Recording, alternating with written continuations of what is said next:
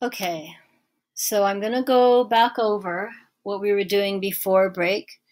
So far this year, we have been adding, subtracting, multiplying, and dividing by chunking things up into place value. And that's what we're going to continue to do with division. And, we did a little bit of this before break. This is a reminder for you. So, because these multiples are really easy to remember, counting by fives, counting by twos, counting by ones, these are the numbers that I'm going to choose. And I pretty much just write them again here by multiplying them by 10, and write them again here by multiplying them by 100, right?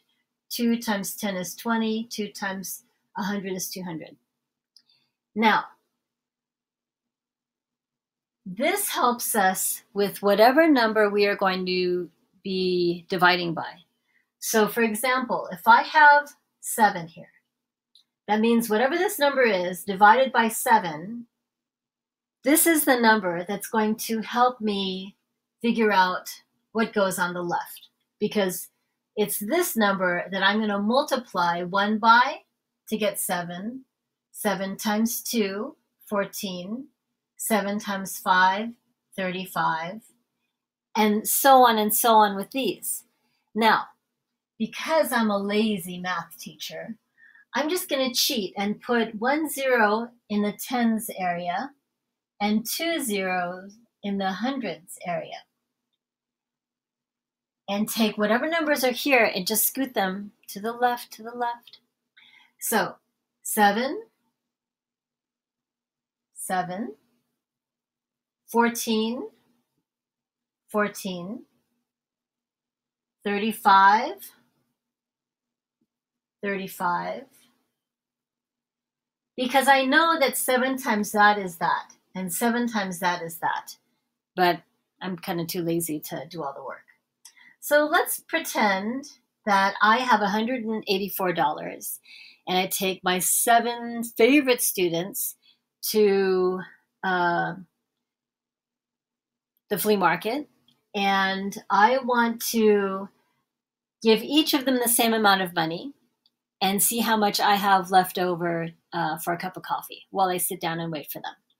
So 184 divided by 7, that's what we're looking for. And in order to find the answer, we're going to subtract, and we're going to choose a number that's on the left, that's the closest to 184 that I can subtract from it.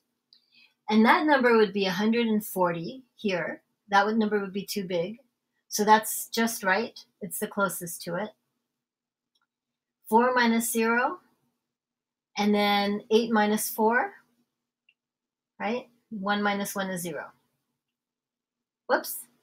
And if I choose 140, on the right, I need to write that number down too.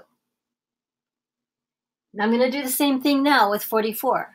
What number here is the closest to it that I can subtract? And that's 35. 35 is on the left, and 5 is on the right. Okay? I'm going to subtract, and if that's a little bit challenging for you, then just make a fist and count up, okay? So 35, and then start counting. 36, 37, 38, 39, 40, 41, 42, 43, 44. Okay? There's my broken finger. That's 9. And so that's what the answer is here. 44 minus 35 is 9. Okay? I can still subtract the 7. So I write the 7 on the left and the 1 on the right. And 9 minus 7 is 2. And now I can't subtract anything else. I climb up the ladder, and I get 26. And the number in the ones place, I put above the other numbers in the ones place. And the number in the tens place, I put above the other numbers in the tens place. And I put my remainder, R for remainder, 2 next to it. Now, to prove that this is true, I don't want to just take your word for it. I want you to actually prove that this is true as well. that 184 divided by 7 is equal to 26, remainder 2, what I want you to do is multiply 26 times 7, okay? So we can do that using the area model. Remember, 26 is 20 plus 6 when you expand it.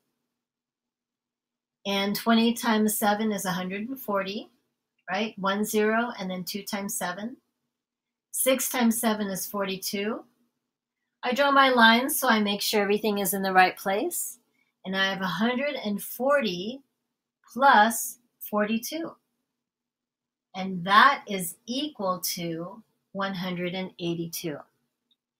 When I add the remainder, okay, the remainder 2, I get 184.